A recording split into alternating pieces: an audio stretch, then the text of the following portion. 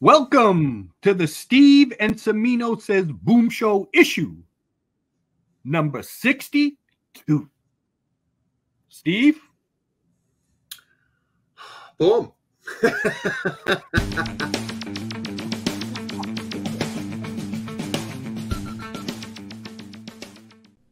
Hey everyone, welcome to POPXP. And before the show starts, make sure to click that subscribe button and click the bell to get notifications when we go live and we upload awesome new content. And don't forget, if you can, make sure to share our stream on all your social media outlets. We appreciate it, and thanks for helping us grow the POPXP channel.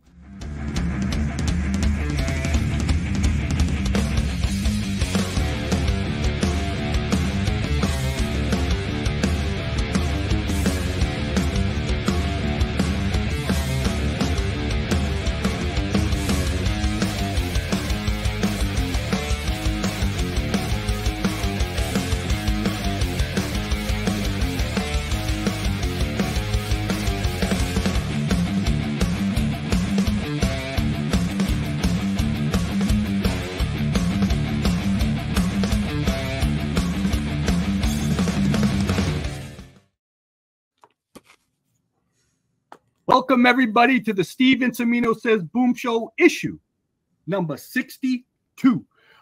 We have a beautiful guest host right here that's going to, our mentor and our mascot is here. That's going to take us on a journey. But before we do that, Niall, what's going on, brother? I'll tell you what's going on. And everyone, you know the house rules. Please look below, click that subscribe button, and smash that bell so you get notifications when we go live and we upload awesome episodes like tonight's. And I'm ready to dive in, gentlemen. It's been a while since we've done one of these, and I'm looking forward to it. Yeah. Now, Steve, before we get into this, where Mr. Thomas is going to take us on this journey, what do you think Conan meant at the time, especially during the 70s? How, you're such a great historian.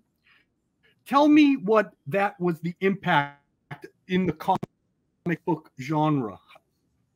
Well, you know, it was proof that Marvel, as a publisher, was now a giant, was now able to go out and get a licensed property and then handle it properly and do it with a certain class.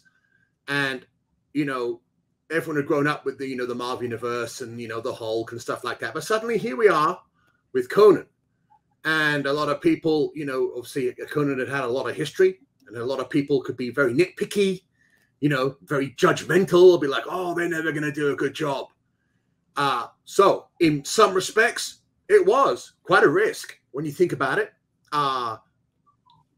Obviously back in those days, who knew what the audience was? Were they going to be able to take this? Were they going to be brave enough to step out of that superhero universe and go into a different age, an age that wasn't created by Stan or Jack? And so there was a lot of unknowns. And, now we can look back on it and say, not only did that gamble pay off, that run of Conan that Marvel that did is basically the quintessential run. And no matter who comes along afterwards, you always have to go back to this original classic era to get the Conan that everyone loves and adores. Beautifully said. Exactly. And dude, look at tearing my eyes, Steve, tearing my eyes. That's an Overstreet writer if I ever saw one. So, Roy, just before we go into this, what presenting Conan to Stan Lee and to Marvel, did you guys think it was going to work? I have to say something first. If I seem a little stiff and I'm not moving around, it's because there's a big bright light behind me. And John said, keep your head in front of that light, because if I move, some people get blinded. So if I'm a little stiff, it's I'm trying not to be dazzled. All that comes through is these gort-like rays from our eyes, because if I wear my lensless glasses, I can't see the book. Anyway, what was the question again? I think we've run over time anyway. We're talking Conan, Roy. Oh yeah, Conan. Right, I remember that. Yeah. So what about it? Well, I don't know. How did it come? How did it come in the mainstream? Well, basically, I'd been buying the stuff, but I hadn't been reading it. I just bought it for the Rosetta covers because I I tried reading a few pages of it, and I just didn't get it right away. It was just some barbarian running around, grabbing some princess, throwing her over his shoulder, and taking off with her. And I was thinking it was going to be more like John Carter of Mars, because it mentioned Atlantis on the back and stuff. And so I never gave it more than a few pages, but I kept buying the book for the Rosetta covers and even the one or two that weren't, just to keep up the collection. But the readers, by about 1968, 69, they were writing in, telling us we should get the rights to, not necessarily Conan, though some mentioned that. They said some sword and sorcery hero from the paperbacks. It's weird because they didn't suggest, you know, making up a character, although we could have done that. They didn't suggest Conan all the time specifically. Some suggested just license a character, get somebody. And at the same time, we were getting a lot of other things about do Edgar Rice Burroughs, Tolkien, Doc Savage. You know, we went after all those things except for Tolkien, ended up getting them all eventually, but DC had just taken over Burroughs and so forth, so we couldn't get that. But so really what happened is that after all these letters, and by this time I had started to read a little sword and sorcery. The first thing I read was Lynn Carter's book, Thongor and the City of Magicians, which has a great Frazetta cover, which I later owned for some years.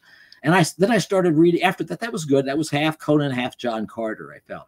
Then I went back and I started reading Howard, and I very quickly discovered in 68, 69, I suddenly discovered what I had missed before was that this guy was a really good writer at his best, that he told a really good story. He brought this world alive, and that once I got into it and gave it a little bit of a chance, you know, I was sold on it. I knew he was, you know, far and away better than Lynn Carter or Gardner Fox or any of the people that were writing these, you know, pastiches imitating him. But still, when the people wrote in, Stan just brought me into his office one day. So, you know, Stan was the fountain of so much, you know, that was important at Marvel. And this one had nothing to do with Steve Ditko or Jack Kirby or, you know, although Kirby was still there. And it was just Stan as the editor saying, you know, these letters, you know, maybe we should get something like that. And I said, yeah, well, maybe. But but they're saying get a licensed character. That means we're going to have to pay a little something for it. He says, yeah, you know, and we had to have permission to do that, you know. So he empowered me, and he asked me, you know, in quotes, to write a, you know, couple of page or so memo to Martin Goodman about why we should get one of these characters. So I wrote this memo. I said, it's about this strong hero. You know, there'll be a lot of good-looking women, many of them not dressed for Arctic weather. There will be evil wizards and monsters. I didn't mention it had a medieval ancient look. I don't think that would have sold me, although I didn't deny it. I just didn't mention it. So I said we should, you know, get a little money. So he authorized us. He loved this memo, Goodman. 2 times when he saw me, because he couldn't remember anything else about me, he would congratulate me on this old memo because that's all I could remember about me. And he authorized us to pay $150, which of course was more money then in 1969 than it is now. And so we went after Thongor for $150 a month, and Lynn Carter was happy to have Thongor adjusted, but his agent was not, and his agent kept stalling for like 2, 3, 4 months, thinking that Martin Goodman was going to up his offer. He had obviously never met Martin Goodman. You know, Martin Goodman was not going to, you know, so I got finally frustrated. And finally, when the latest Conan book came out near the end of 69, the one called Conan the Cimmerian, the one with the Frost Giant's daughter story in it and that beautiful cover, for the first time I noticed in the introduction by L. Sprague de Camp, I'd never bothered to read them before. At the end of it, there was this thing telling me where giving the address in Pasadena, Texas, of Glenn Lord, the quote literary agent for the Robert E. Howard estate. Well, I didn't need a house to follow me to tell me that if you're looking for the rights to somebody, to a character, you go to the guy who's the literary agent for this guy's estate, right? So I didn't go to DeCamp or somebody. I sent a letter off to Glenn Lord. I felt so embarrassed about the $150 that I actually offered him $200. He accepted, and then I was left with the dilemma. Where do I get this extra $50 back that I was not authorized? So I thought I'd better write it. I don't think I would have written it otherwise. I might have given it to probably Jerry Conway. But I gave everything to Jerry that I didn't do back in those days, the monsters and everything. This would have probably been another one. But I thought, well, if I write it and Goodman wants that $50 back, I can, not voucher a couple of pages or so, whatever my rate was then.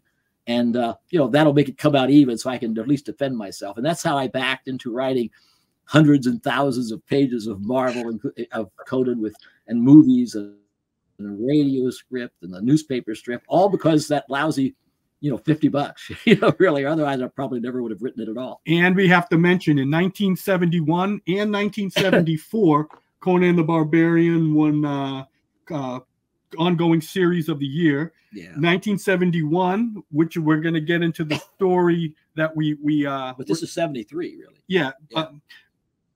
The one of these stories was actually story of the year. And in 77, 78, and 79, Conan, the Savage Sword of Conan, was comic book magazine of the year. Yeah. And stuff. Like, I'm just saying. Yeah, but what really counts is after a slow start of the first 7 issues, in which each of the first 7 issues sold less well than the one before, with number 8, and I won't go into the reason why because it has nothing to do with these issues.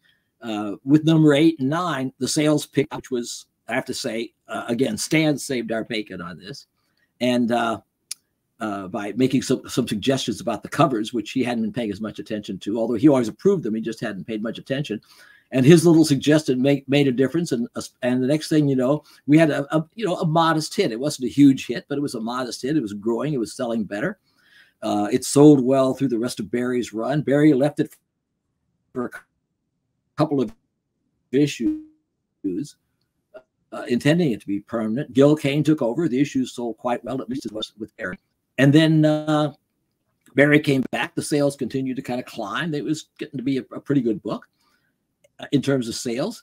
And so we just, we kept going. And what's funny, of course, is that for the first bunch of issues, from number 1 on through at least number, 8, 10, something like that, they were all done with Barry living in England.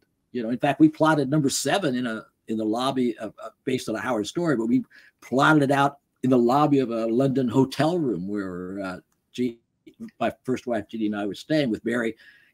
Barry was jumping around on the furniture the way Stan did. I never did that kind of stuff, but Barry was the one kind of scaring the other people in the room by jumping around, doing sword stuff, But we worked that out. We had a lot of fun. By this time, Barry was back in the States, so we would talk things over. But it was still mostly my stories. But Barry, always contributed little bits here and there. We'll talk about some of those as we go along. And so, what we're going to do today is we're going to have Roy do a read through issues Conan 23 and 24. Yeah. Which is the first appearance of the Red Sonja. Yeah. Before we get into this, can you give a quick synopsis of the origin of Red Sonja?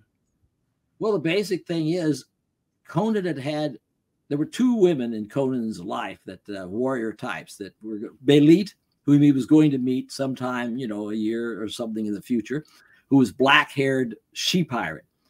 And later, when he was like 40 or so, when he was king, there was a mention of Valeria, or not before he was king, but few years before he became king, there was a mention of Valeria in the story of Red Nails.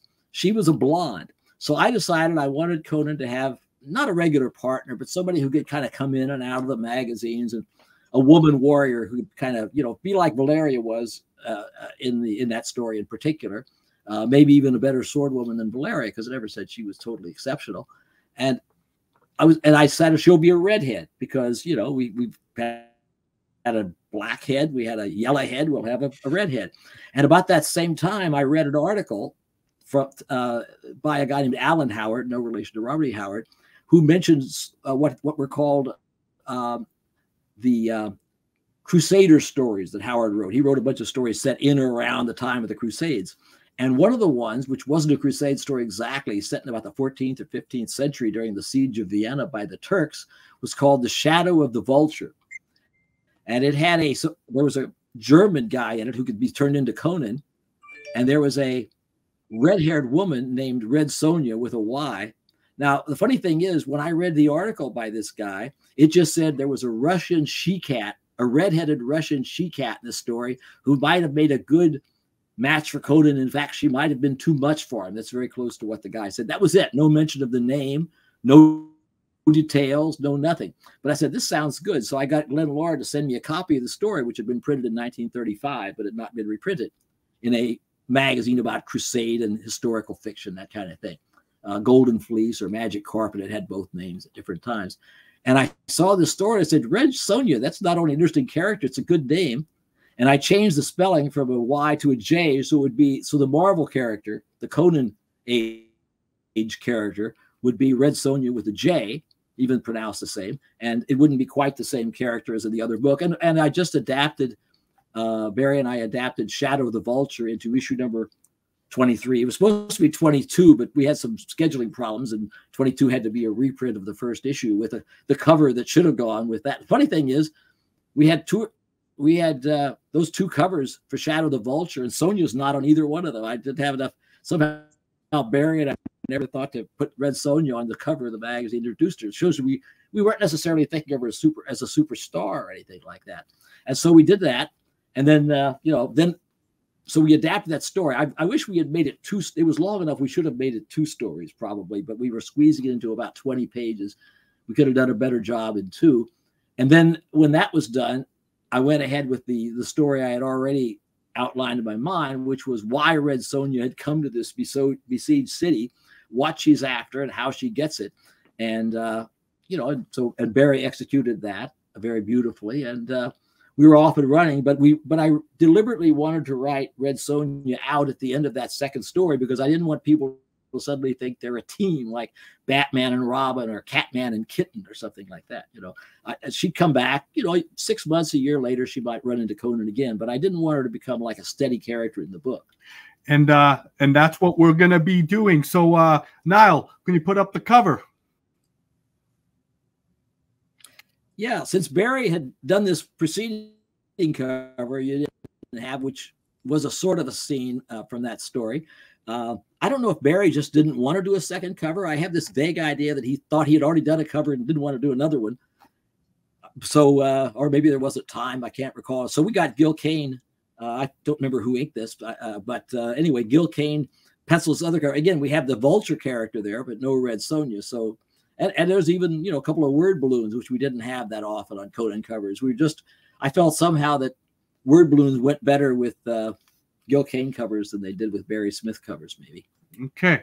And by the way, I won't be calling him Barry Windsor Smith, because I never worked with anybody on Conan, called Barry Windsor Smith, although there's nothing wrong with that name.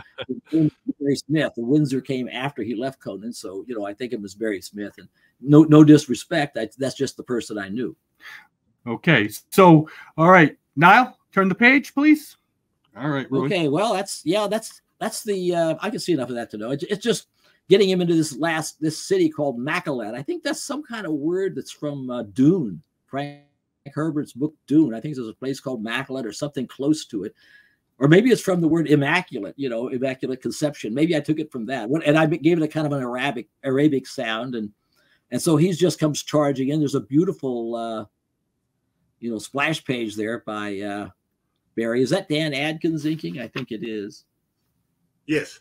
Probably. Yes, yep. Dan Adkins. Yeah, well, Sal Buscema started it, and then Adkins and Chick Stone even inked a few pages of it. So it actually had 3 different inkers. We were trying to catch up from this reprint. I guess we were having some scheduling problems at that time, and so forth. I don't recall what they were, though. Okay, next page. Anyway, so we just got into it. I'll skip over a lot of this simply because to get the Conan stuff. Basically, Conan just gets in there, and he basically what happened is he was on the other side. He was with Prince Yezdegerd, who's besieging the city of Makalet, but he didn't like Yezdegerd. In fact, he gave him a scar right across his face, and then he swam into the city of Makalet, no, it's Padishah. That's the thing, comes from Dune. Anyway, so he swims in there and he sort of volunteers his service to the other side, rather brazenly, because they could very well easily have killed him since, he just invaded their city, coming from the other side. But, Conan just figured, well, I was helping them. Now I'm here to help you and so forth. And they decided, well, maybe anybody that brazen should get a chance. Next page now. So I don't know.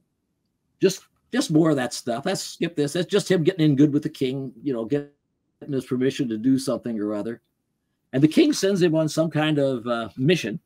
Yeah, next page. Yeah, the King sends him on a mission. I don't remember what it was. Whatever Robert E. Howard had, we probably altered it. So he goes in. I want to get back to the other stuff later. Yeah, so we skip that one. Okay, now then we get to the next page. If maybe. Yeah, this is weird because there's no Barry Smith in this page at all. For some reason, I don't remember if we were page short. Maybe the story is a page long. But anyway, when you get to the next page, you will see the first page of the next page is the first one that Barry drew of the shadow of the Vulture character. But it wasn't a very dramatic shot, just kind of a medium shot and so forth. It didn't have any drama to it. So I did something that I very rarely did. I actually wrote a page in advance. I wrote out a script for Sal Buscema, who was the inker, but who, of course, could also pencil very well. So I wrote out this 6-panel page, you know, with the dialogue and everything, and sent it off to Sal and said, put this in. I want this to be, you know, the next page and come before the other and so forth. So, and I thought that was kind of a nice page.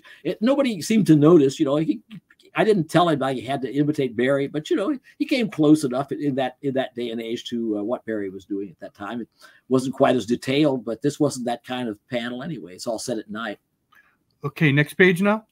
Yeah. Yeah, you can see up there that first panel.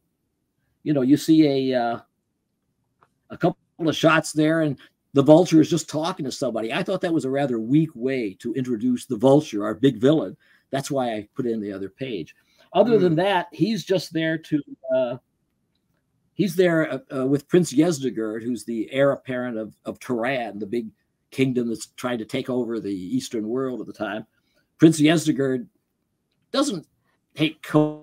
You know, Conan hurt him, but he doesn't even think about Conan being in the city. He just wants, but if he does run into Conan, he wants him to, you know, take his head, you know, and everything. So anyway, and there's a line which is from Howard. It says that where the shadow says, the Vulture says, if I bring you not his head, I give him leave to send you mine. Sometimes people shouldn't make prophecies like that, you know.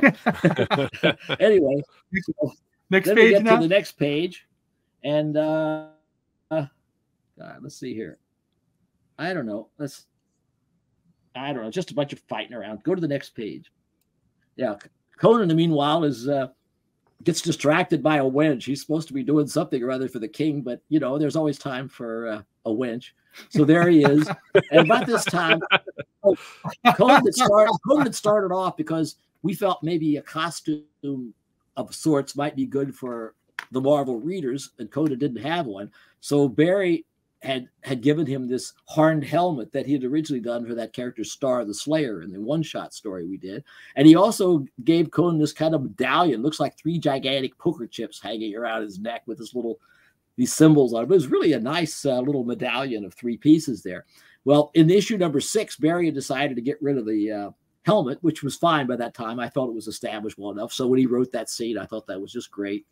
So in this one, he decides to get rid of the medallion. I said, well, okay, we don't need that either. If Barry wants to get rid of the medallion and not draw it anymore, it's okay. We don't need it. If we didn't need the helmet, we sure don't need the medallion. So he gives the medallion to this girl. I think it's killed on the next page anyway, but that just makes it matter. But anyway, this was just our way of getting rid of some of the little accoutrements of Conan. Oh, wow. And so forth, you know. And then we go on to the next page where there's an attack. And we bring the Vulture into the thing here finally, right? And the Vulture, I think they kill that girl. The girl gets killed in the raid. That just makes Conan, you know, really hate the Vulture, even though he barely knew the girl's name. But the fact remains, you know, she was with him and she was killed. So anyway, we go past that because next page now. Yeah, then we go. Okay, so this is Conan fighting away. Okay, we'll skip that page, go on to the next one. Now we get to the next page. This is the where I wanted to get to here. As he's trying to get into the town, and he says, "Open the damn door! You know, I can't come in here." They do that, but not only do they open the door, but someone rides out, and one of the people who rides out is this woman, Red Sonja, and that's how she's introduced. I think that's pretty close to the way that the knight in the 14th, 15th century story that Howard wrote was a German named von Kalmbach and so forth. And so in there, Sonja's coming out to rescue him, but in this case, she's coming out to rescue Conan. So there she is, and that's her introduction. Now Barry gave her an outfit I didn't like that much, but you know, he was designing the character. It was okay. This chainmail shirt's kind of nice, but he also put her in one. There was a thing going around in New York and cities. I don't know how nationwide it was. They were called hot pants. You know, they took that naughty little expression and turned them into these real short shorts that women were wearing. I think 70s. Steve still wears those. Yeah, Steve still wears those. Yeah. When he squats. Anyway, so. But, you know, it was okay. I liked the male shirt. I didn't care much for the short pants because it didn't look like something out of the Hyborian age to me. But I left them in there. Of course, you may have noticed that the next time Sonja appeared after it, the first time Barry didn't draw the story, I changed her outfit. I didn't like that. It was a nice enough costume, but I didn't really care that much for it. Anyway, so Sonja's been introduced there. Not a big full shot, maybe like it could have been. That's an example of the fact that we'd have been able to do a better job if we had put into two issues. But I didn't have enough sense to have us do that. Okay, next page now. So now we see Sonja, you know, just fighting away, and we see that she's quite a fighter and so forth. Again, you know, we could have done so much more if we had spread the story out a little bit. As it is, Barry was a little bit pushed for time, but he does a good job of giving her some. Of showing that she's not just there, you know, she's not just Joan of Arc leading soldiers without fighting. She's a fighter. And then on the next page, you know, he's kind of introduced to her, and you begin to get the start of the relationship between Conan and Sonja. And, you know, and as you kind of have, they're both kind of warriors. There's, on the one hand, because it's Conan, there has to be, whatever Sonja thinks, there's got to be a certain sexual tension, at least on Conan's part, because he never met a good-looking woman and not too many ugly ones that he didn't want to go to bed with. You know? Yeah. So, but she obviously is not interested in that kind of thing particularly. So you've set up that tension already. Some of that, I think, was in the original story. Probably most of it was. And then there's something that Barry did that I really hated, but I let it go just because I was afraid he'd cry if I kicked it out. It seemed to mean something to him. He has Conan kick a dog that's barking at him. Oh yeah, I guess it's supposed to be frustration from Sonja. I didn't think it made Conan good. It made Conan look good, and if it hadn't been for the fact that I didn't want to press Barry on, and he didn't really hurt the dog, I didn't like it. It's just one of those things that I thought was a false step. I don't think, you know, I never heard of Conan kicking a dog in any of Howard's stories. I didn't like it here, but I let it go. You know, we all humor the artists sometimes. They do something we don't like, but we say they do so many things we do like that if they want to do something else sometime, I would try to write it just in order to not annoy them. That was one of the differences between Stan and me. If Stan saw something they didn't think was quite right, he never had any compunction about just making it change, just erase it, get somebody to draw something else, whether it was Jack or Ramita or whoever it might be. I would tend to think more about, is this going to piss the artist off? If I take out this dog and take out his little kicking the dog scene, is it going to mean more to him than it means to me? So I left the dog in. But every time I ever see it, I think I should have taken it out. Maybe Stan's right. Oh, wow. Anyway, and there you just, you know, it just gets into, I don't know, more skullduggery here. Next page now? Yeah. Because the Vultures people are going to, you know, sneak in here to try to capture. Yeah, this is the page. Yeah, this is the page in which he kicks the dog. The dog is barking at him on the preceding page. This is the page where he kicks the dog. You know, would love to erase that or have Conan miss and fall flat on his ass. So that would have been funny. Anyway, so then we get to next page now. Yeah. So they're setting a trap for Conan. And in the meantime, in the middle of this fight, you know, everybody is attacking the city. And let's go on to the next page. I want to get through most of this to get to Sonja again. Yeah, there's not too much on this page, just getting closer. But basically what they do is they lure Conan into a place so they can capture him. This whole thing has been a thing to just mainly to capture Conan. Next page. And then you have a really nice entrance by Sonja. She comes right in. Again, this is straight from Shadow of the Vulture by Robert E. Howard, where Kalmbach, the German knight, gets himself in a bad situation, and Sonja comes in. The only difference is, of course, in that time, she could also have had a pistol. one-shot pistol, because that was it was the gunpowder age in the Howard story, rather later than the usual Crusade story. And there were a couple of gunshots going off. Of course, we just cut all that out. So next page now. Okay, so while she's doing that, even though she's an interesting character, she still is, as she was in Howard's story, a supporting character in the story. So the main thing is Conan closing in with the vulture character. Okay. Next page now. Yeah, and then finally we have the real confrontation, and that's really nicely done. I think it all very paced that very well. Has a very big panel where you suddenly see Conan in the doorway, and then you have the smaller shots, and then it goes to an all black panel. Oh yeah, yeah, know? I see it. And I think I took that line from this poem that Howard had written, evidently before the Conan stories. Barry illustrated once that poem called Samaria. And the last thing about it, he says, "I was born in Samaria, a land of darkness and deep night." So that's really a quote from a line of Howard poetry. Oh. And everything. It doesn't rhyme, but it's poetry. Next page. Okay, so then you get to the 2-page ending. The Sonja's done with the story, but it's kind of nice. You got the, Prince Yezdegerd is kind of, sitting in his tents, outside the city in the siege and so forth. And then in the last page, he gets a little present there. He gets somebody brings this little treasure chest looking thing to him, and he opens it up. We don't see what he says, but then of course at the bottom of the page we could figure it out, because it reminds the vulture's quote, if I bring you not his head, I give him leave to send you mine. So now we couldn't have shown it if we'd wanted to, because the common code would have gone ape. We tried to show we had a beheading a few issues earlier. We had to do that kind of stuff too. But in this case, we just suggested it. That's really nice. You don't need to see the head. You know that it's in there. Yeah. I think that's great. Even in the prose, they didn't describe the head. It's just, he opens the thing and he sees it, and then he thinks what the guy said. Anyway, so that was the story. And even though it was kind of low key, and Sonja isn't really in the story that much, but it kind of introduced her.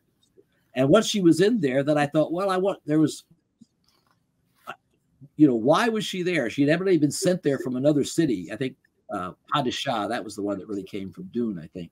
And so then we get to issue number 24, which would have been 23 if we hadn't had the fill in there.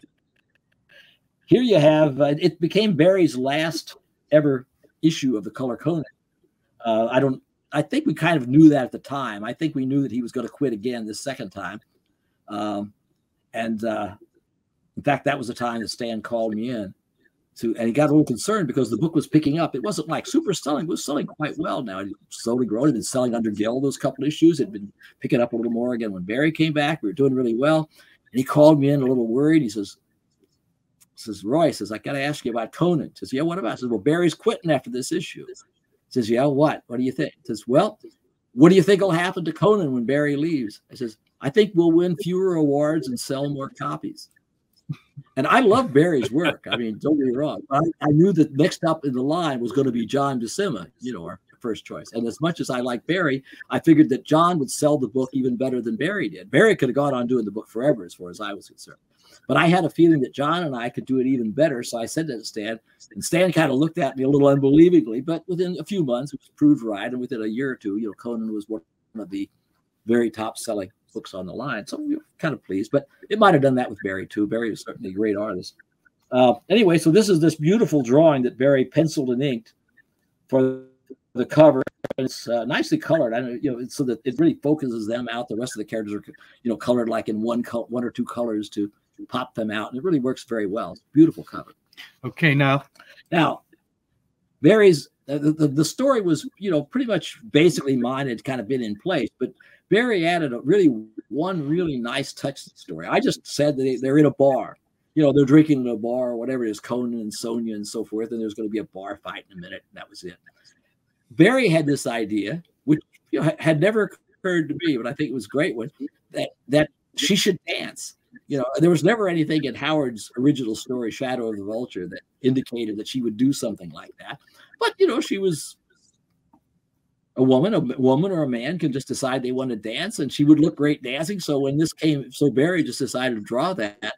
And the first I saw of it was when the page came in. I thought that was great. Now, if we'd started the story some other way, it would still been a great story. But you got to admit, that's a hell of a splash page. Yeah. You know, it looked really great. It is, you know, dancing and in front of people.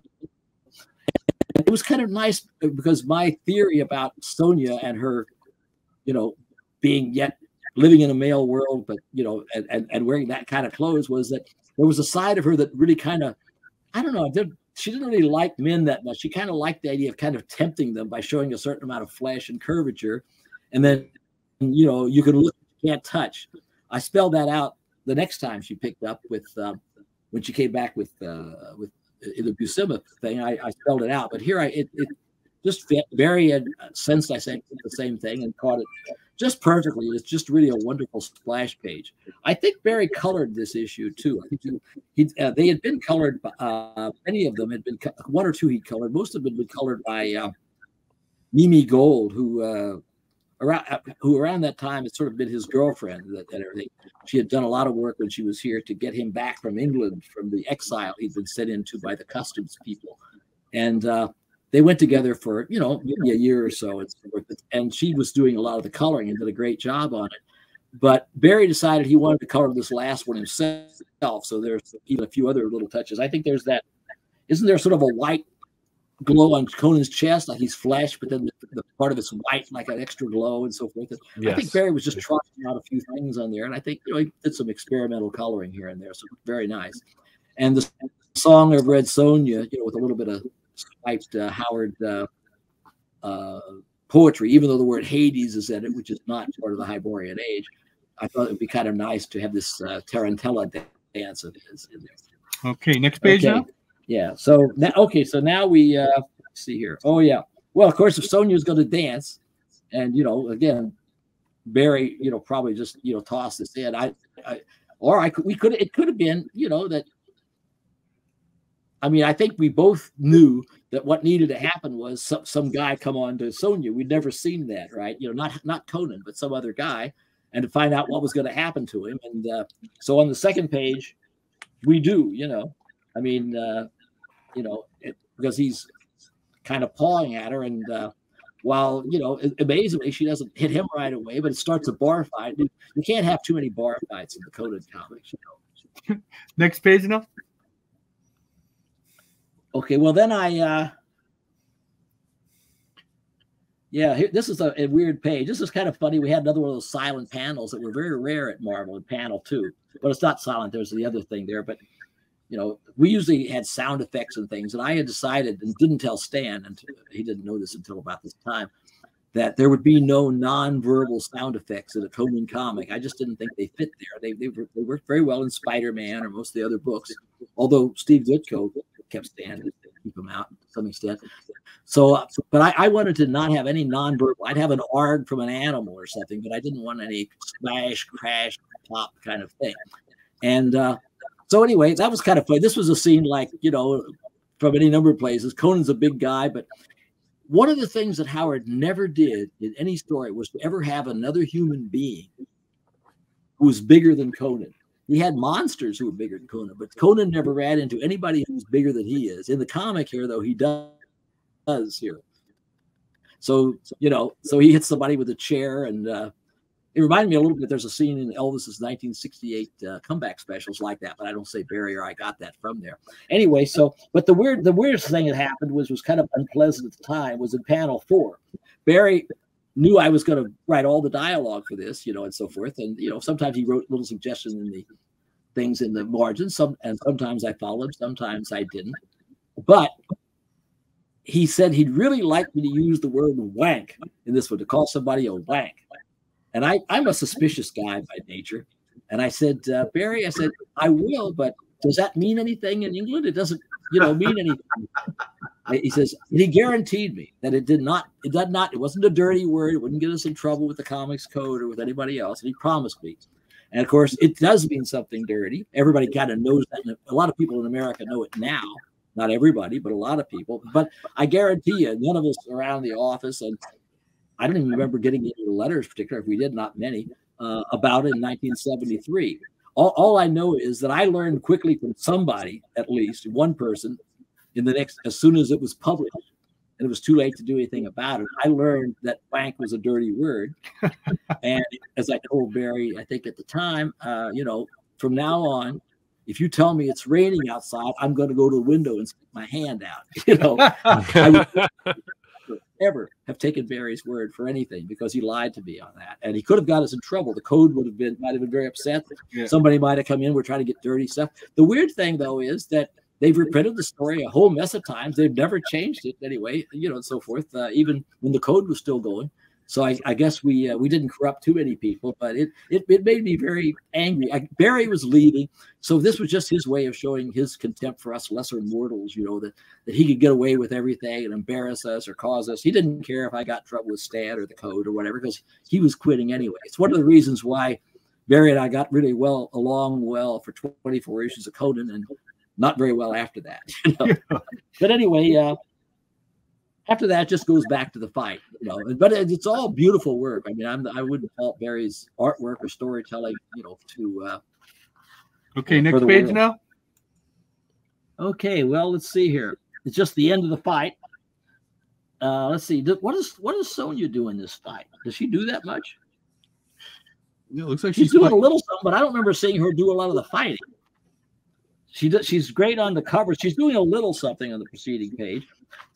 Probably we should have done maybe a little more with her fighting. I would have liked to have seen her fighting a little more, but of course Conan is the hero, and it worked out pretty well anyway. So the fight's over, and Conan and Sonja stomp off.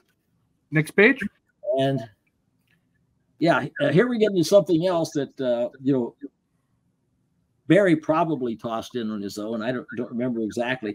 But they're walking along, and all of a sudden they just decide to, jump into a fountain, cool off, I guess, after the fight. And, and again, really nice silent panels of the kind that Stan did not like, silent panels. You remember there was that story when Steranko did a silent panel, and one of his first Shield stories, Saul Brodsky tried to get him to not take any pay for it because he didn't write any dialogue on the page. And I think Stan put him up to it, I don't know. But anyway, so they jump in, and that changes to the next page, which was the interesting one. Next page. Yeah, Barry, this is not, the other page has been printed. There, in the original version of this, there was no indication in, I forget exactly how she was positioned. There was no indication in those first couple of panels that she's holding anything, holding that shirt that high between herself, her nude upper half and Conan, and also in the third panel, Conan's hands are disappearing beneath the water. We don't see his hands around her waist. The hands are disappearing beneath the water, and obviously he has his hands on some other part of her anatomy than around her waist. And then in the next couple panels, she kind of pishes him off. Well, the comics code, I don't know why, they're just sensitive that way, I guess. They didn't like that page very much. So we had to suddenly redo it. I guess Barry redid it. I don't, I'm not sure those are his hands around Sonja in panel 3. We would have had him do the corrections and everything, but if he wasn't there, they'd have had to be done anyway. We didn't have time to wait. So anyway, that was kind of interesting. But the nice thing is, because we had sent the page to the code, very late, and it had already been photostat and everything. The original page also existed, so that's been reprinted in the black and white and in other in the Marvel Treasury. Yeah, and probably even in color by now, and so forth. So there are two versions of this page. There's the PG rated version, or the P, and then there's it's still not that bad. It's more like a PG-13 kind of page in today's society, I suppose. But it was pretty spicy for the comics at that time. The reason we got away with this much, because she is, after all, she's obviously taken off her male shirt and has nothing underneath it. But Leonard Darwin, the head of the comics code from about 65, 66 on for many years, who was a lawyer, very nice guy. We got along real well. But he told me once, he said, I let a lot of things go by in Conan that I won't let go by in other comics, mostly, or very few of them, because I figure you probably have an older readership, Of course, we weren't going for an older readership. We were going for exactly, we wanted every 6 and 7-year-old that read Spider-Man to pick up Conan if they could, as well as the 15s and the 20s and the 30s and so forth. But I wasn't going to disillusion Glenn if he wanted to think that we were going for an older audience and we didn't want any 8-year-olds to be seeing this particular prurient work. Well, I didn't want to disabuse him of that notion, so I just let him go. And so we got away with, some things anyway. Okay, next page now. Okay, well, let's see. Then trying to think what it is. It's just nice touches. Barry has, especially in that lower left panel. I like the way Sonja's she's got those gourds or whatever, and she's kind of shaking them and waving them to somebody back there.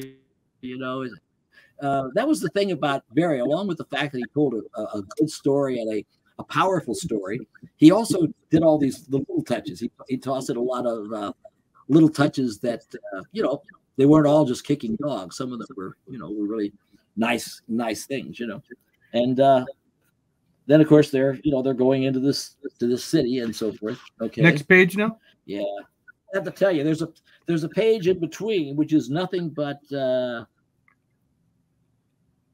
this wizard, one of the wizard of the city there. He's just sitting there. Barry did this thing which he had done a few issues earlier. He just tossed a page in that, and with a lot of room for me to write, not the usual dialogue and captions, but he was sort of encouraged me. I wouldn't have had to do it, but he was encouraging me to just write prose on this page. So I said, yeah, why not? Neil used to do the same thing, with X-Men and so forth, write Pretty Roy and all that kind of thing. So Barry left these pages blank. I do have a couple of balloons in one panel, but otherwise it's sort of like prose. I lettered this upper and lower lowercase prose, and I just thought, well, that made it a little different from the usual comic book page. You didn't find a page of straight prose in Fantastic Four or Spider-Man, so it was just another way of saying, on both Barry's and my account, that Conan was a little different from your usual comic book. All right, next page now. Yeah, then we go. I was really proud of this. Is something that Barry and I did talk over. I'm pretty sure. I wanted this really phallic tower. I don't know if you noticed that. You may have overlooked the fact this is a very phallic tower here on the page. It's set up, to pay off at a later scene, but it's very dominant there. So anyway, so Conan tries to, in the meantime, inspired by the phallic tower, Conan tries to come on to Red Sonja. Probably wouldn't have occurred to him otherwise. But anyway, so and she slams him down and so forth, and I just wanted to keep up that we wanted to keep up that sexual tension between the two of them, because Conan at this stage of his life, maybe later he can think of Red Sonja only as a comrade, but at this stage, she's still, a nice-looking woman, and okay, so she can fight a little bit, but that just makes him want her all the more. Did you inspire Walt Disney a little bit here, or the vice versa? They do that all the time too. Walt's probably done that too. Yeah. Well, sometimes it's just a tower is just a tower, but in this case, it was there on purpose. Anyway. Okay, next page now. The next page, we got to the thing that I had considered would be the reason Sonja was there. She's there to swipe this talisman that was taken from her kingdom, the city she came from. He sent her there to get it back. And but here you have some beautiful stuff. Look at that panel at the upper right, that nice face and all the hair. I know that sometimes people say, oh, well, Barry, he just drew so much. It looked like it was good just because he drew a lot of it. But that hair has character. You know what I mean? It isn't just a bunch of stringy lines. That hair is really kind of expressive Conan. It's kind of wild, and I think that Red Sonja face is and beautiful. The Red Sonja face is very Fantastic. Nice too. Yeah, let's see. Did Barry ink this one too? I'm trying to remember offhand. Yeah, he inked it too. I thought he did this final one. It's not as delicate as his later inking on it, but he was inking it all, and it's just beautiful stuff. All the nice angles, and you're looking in the lower left. You're looking down at kind of a dizzying angle past Conan. Those are nice cinematic shots that he did. Probably much better, say, than when he was doing a similar climbing a tower, say back in number 4, Tower of the Elephant. You know, it's even, you know, it's just, he's improved as an artist. He's grown as an artist in that time. Next page now. And the next page is, and there's this beautiful panel in the middle when they get there. This is this whole jewels. There's jewels and tapestries and coins and everything else. Reminds me of that scene, remember in issue number 8 where Barry had all these coins on the floor, and if you read real closely, it says, "I must be mad to sit here drawing all these coins," or whatever it said. And you could sort of read that, but then we let it go anyway because what the heck, you know. And anyway, but this is just beautiful. He's established this. You need one panel to kind of set up that place and show that there's all this stuff around. To Conan, you know, he's just after anything. You know, it's all gold, it's all good to him. But she's after one particular thing, and you can see that while he's going kind of nuts there, he's just looking around. And again, I think that's a really nice face of. You mentioned the one on the preceding page. I think the one at the bottom right beautiful. Is the one that's really good. I mean, it's really has character. She's not just another pretty face. Next page now. The next page is, of course, I had to put some caps in there to kind of explain, almost like a voiceover, why she was there in Macalet. You know, what she came for, what she's looking for, and she finds it. You know, and she finds that it's this serpent. You know, this serpent gleaming, you know, made out of precious metals and so forth. So she takes off with it because, you know, all she's been doing, she didn't care about Conan really. She didn't care about all the other gold. She's there on a mission for her king, and so she does it. She takes this thing and she runs off. And then at the bottom of the page is a nice setup. Suddenly, you know, Conan hears her screaming. Next page now. And at that point, I hope you didn't. They say, "Oh, good, you got this page, yay!" This is another page like the other one. Barry left another one where, except for one balloon, there's no dialogue. It's not written like regular captions. It's a little more like straight prose. And again, he just left such a blank space and suggested I fill it with regular prose. And I thought, well, that's a nice challenge. So I did that. And the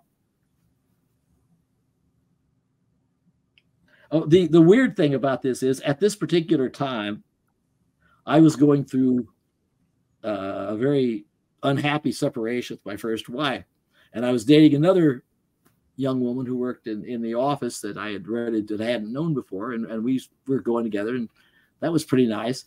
And she got a little upset when she saw this because there's something in the writing of this page that made her see right away that I was thinking about my first wife. I think somehow, you know, about Gina, wow. And so forth. I guess it just kind of came through and so forth, and she could tell that. She wasn't angry, but she recognized it.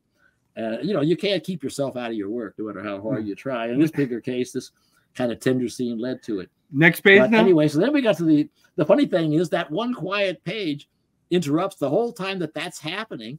Conan is running toward that voice. It could have just been the very next page, but Barry had tossed that other page in there, so we had a little delay. And then you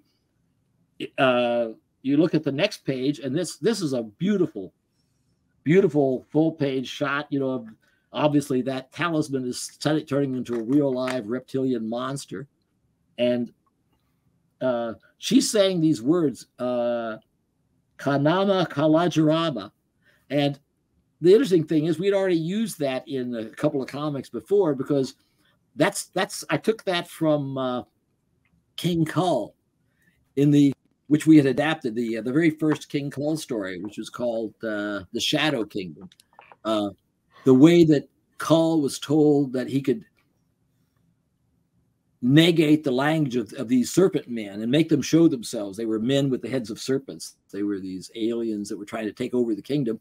Is if he said those words, it drove them nuts. They couldn't repeat it because they couldn't get their sibilant tongues around it or something, and it just drove him crazy, and it was kind of a talismanic word against him. So I worked this old thing to kind of tie the Kull and the Conan and stories, kind of together to make it all part of one, continuity. Oh, wow. And it's just a beautiful shot there. Nice. Next page now. Next page is, well, it's just a fight page, but of course it's done beautifully. Barry had some interesting snakes in some of these various issues. We had a Gila monster, which isn't a snake but a reptile, in one story. We had these the man-headed snake in another story, and here we have a snake that's actually made of precious jewels kind of come to life. So and again, beautiful shots like that one at the middle of the bottom row where it's like it's coming right at Conan, he's smashing away at it.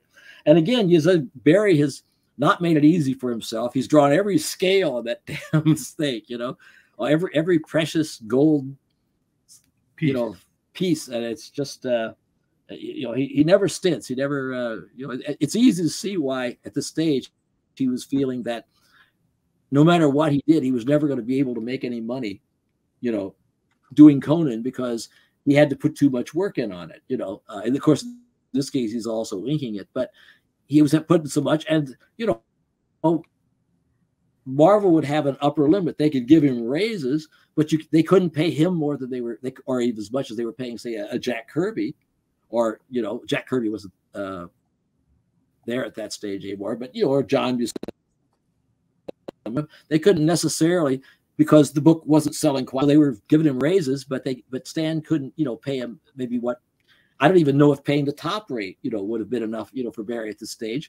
So unfortunately, at some stage, he was kind of, basically like Boris Vallejo did later on the covers of Savage Sword, kind of pricing himself out of our market by saying that, he needed to go on to something else. And so then we had last chapter, which is the climax of the fight and so forth, and ends with a nice smashing there by Conan at the end. We give some Sonja, who of course betrayed him before, but now she comes back to his age. She didn't want anything bad to happen to Conan. She was just wanted to leave him and run off with the jewels. But she comes back to help him, which shows that she's not just a mercenary character. Wait, hold on. Now, next page. Yeah. Then the next page. Yeah. Wait. That one right there. This one here. Okay. Now the next page. Now. Yeah. Now the next page. Yeah. Okay. Here's some more, just more fighting. I really don't know what else I can really say about it. Again, every hair on Conan's head, every hair on Red Sonja's head, and yet the focus is on the faces and the action and the emotions, and the other stuff makes it look real, but it's not just a time waster. It just makes things look a little more real. Okay, next page now. And here you have a nice tall panel where Snake Riding rears up for the final thing, bangs Conan against the wall, in fact, and so forth. And finally, everything collapsed, and I guess the Kalajirama stuff finally got to the snake, and he's finally he starts to turn back into the talisman shape. Next page now. And which he does. And so here's the, he's turned back, and now it's something that she can hold, in her hands. And she's kind of flirting with Conan, I fought this night for other rewards, and makes Conan sound like she's coming. And he says, yeah, well, slow down, girl. We got all night before us. He's just a big, dumb man who thinks with some organ besides his brain. And, so she hops on a horse carrying that crown. Next page. And then on the last page, she says with this thing about, it starts on the other one. No man's lips shall ever touch mine, Cimmerian, save those of him who has defeated me on the field of battle, And I swiped that from William Butler Yeats, the great Irish poet who at the turn of the 20th century wrote what is, after the Iliad, my favorite literary work, a short play called On Bailey's Strand about the Irish hero Cuchulainn.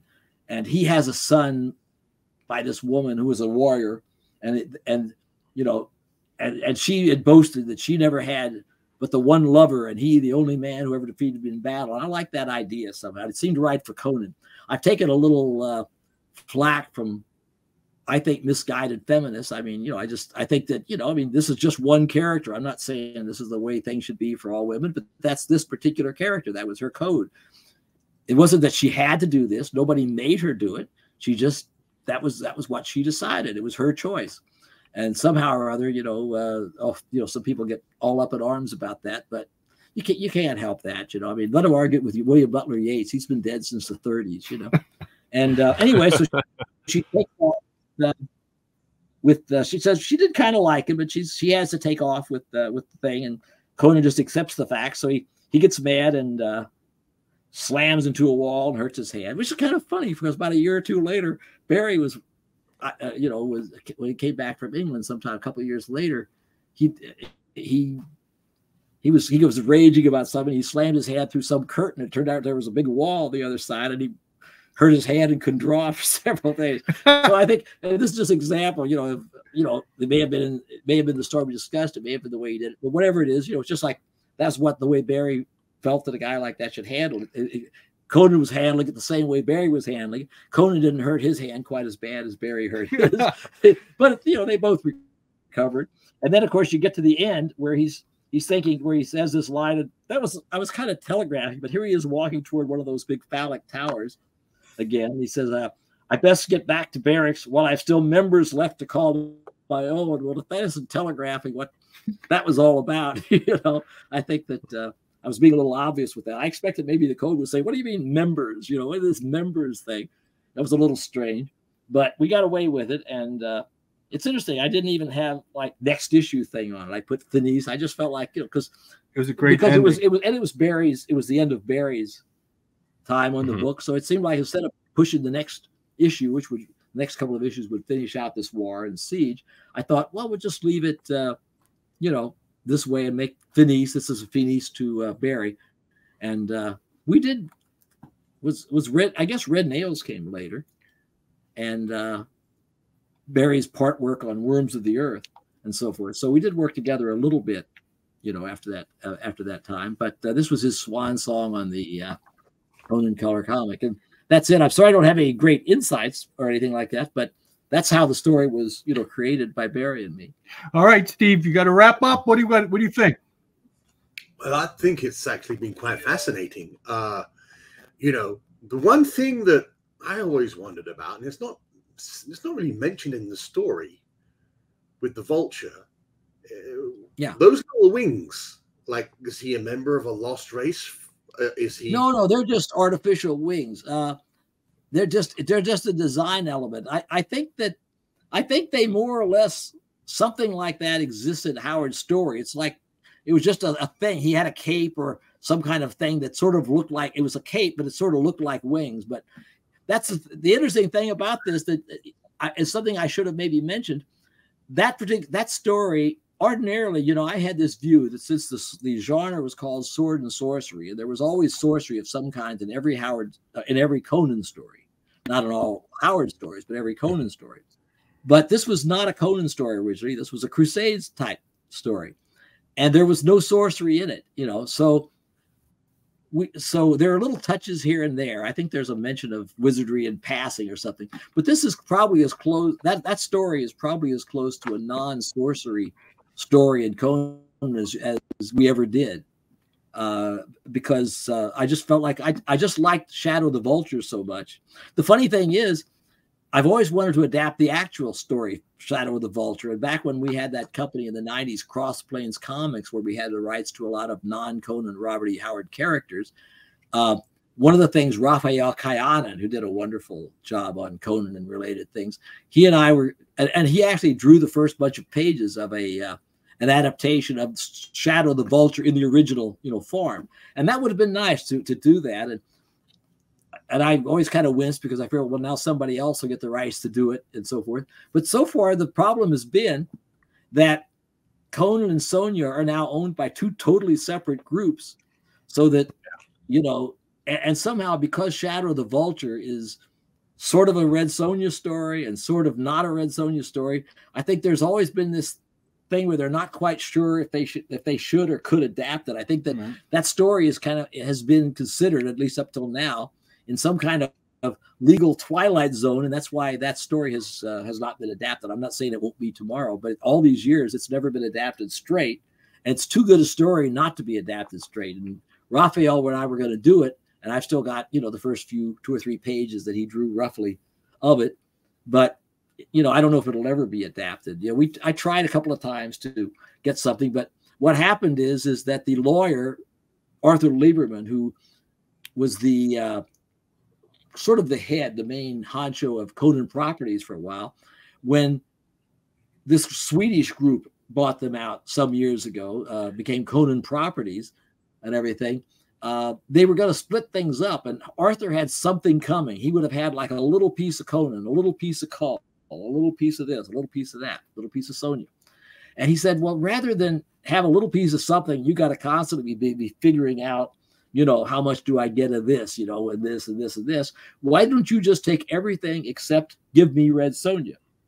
So that's the reason why it takes now a major contract to get Conan and Sonja together in the main story. There have been a few of them at Dynamite or wherever, but they have to make a special deal now to do it because, you know, Arthur passed away some years ago, but his son Luke has handling it now. And of course, they're making a movie, you know, a Red Sonja movie. Okay. Now, what about you?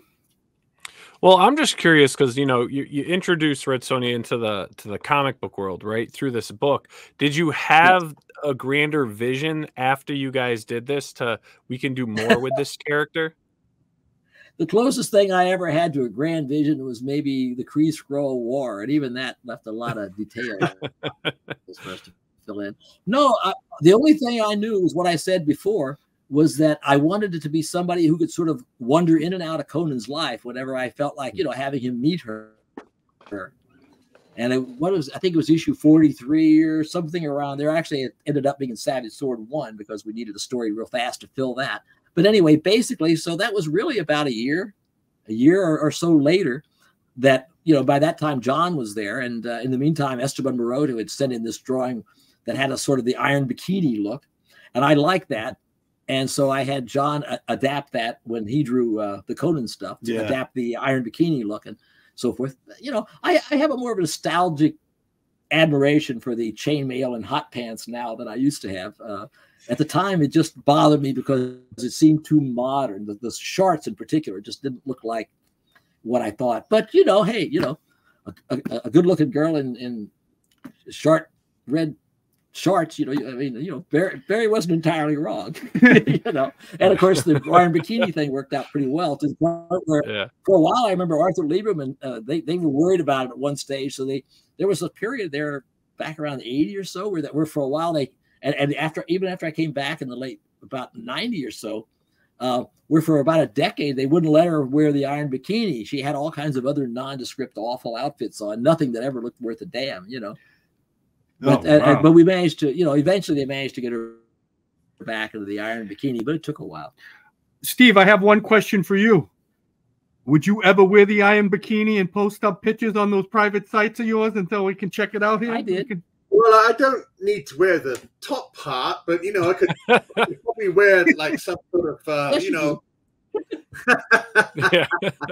You can fill it out. You got it. Steve is very risque. I went to a party as Red Sonja once. My wife and I, Dan and I, made a she's a redhead, and at one party in LA about a year or so after we met, we made this thing where I was going to go to a party as I would go as Conan, you know, the world's thinnest Conan, you know, and so forth, after a hunger strike, I guess. And she would go as Red Sonja. They weren't very good costumes. There are a couple of pictures of us. Yeah, I know. One picture of us for that. Well, the way I got her to be Red Sonja, because she didn't really want to do it particularly, it was kind of a skimpy outfit.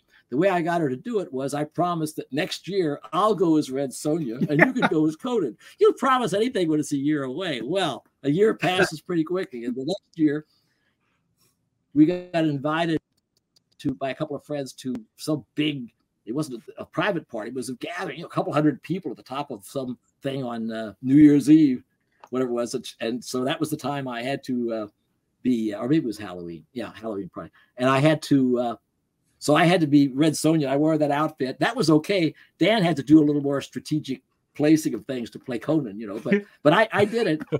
Now, she says there's some pictures around of that too, but I mercifully have never seen them that I can recall. Like, I don't know if I want to see them. You know? I did. I saw the one you was in the bikini. Yeah. Well. Yeah, but Dan would never let me post it though. So I can understand.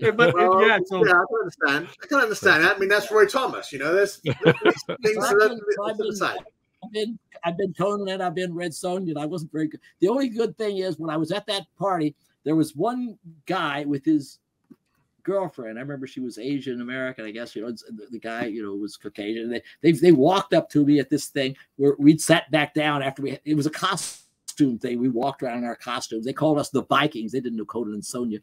And anyways, we came in second or third, I think, whatever. But anyway, so we sat down, and this guy comes by to me and he says, I made a bet. My girlfriend refuses to believe that you're actually a guy. I don't know if I should be flattered or what, but I said, well, I am.